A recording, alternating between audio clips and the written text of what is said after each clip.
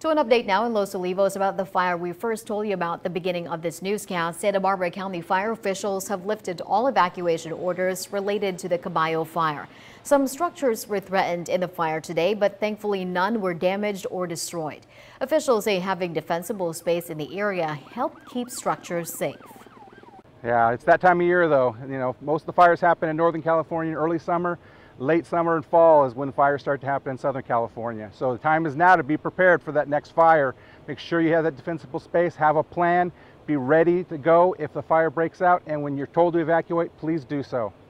The cause of the fire is still under investigation.